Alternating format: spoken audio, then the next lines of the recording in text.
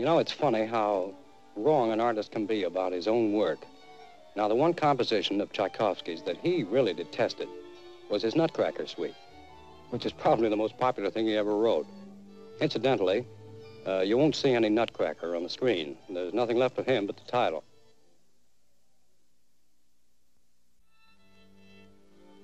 Now we're going to hear a piece of music that tells a very definite story. It's a very old story, one that goes back almost 2,000 years. A legend about a sorcerer who had an apprentice.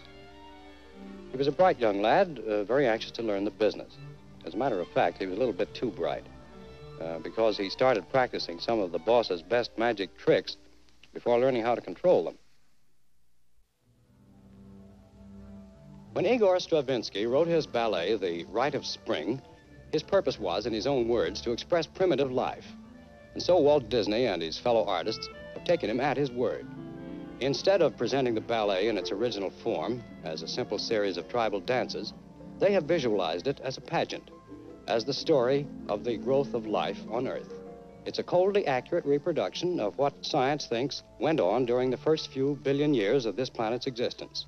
So now imagine yourselves out in space, billions and billions of years ago, looking down on this lonely, tormented little planet, spinning through an empty sea of nothingness.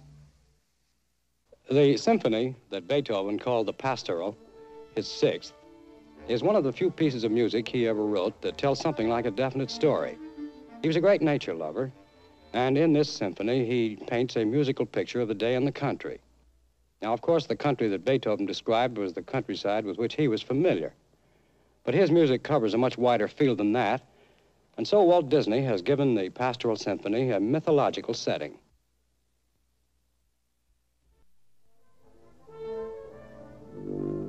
Now we're going to do one of the most famous and popular ballets ever written, The Dance of the Hours from Ponchielli's opera La Gioconda. It's a pageant of the hours of the day. All this takes place in the great hall with its garden beyond of the palace of Duke Alvise, a Venetian nobleman. The last number in our Fantasia program is a combination of two pieces of music so utterly different in construction and mood that they set each other off perfectly. The first is A Night on Bald Mountain by one of Russia's greatest composers, Modest Mussorgsky. The second is Franz Schubert's immortal Ave Maria. Musically and dramatically, we have here a picture of the struggle between the profane and the sacred.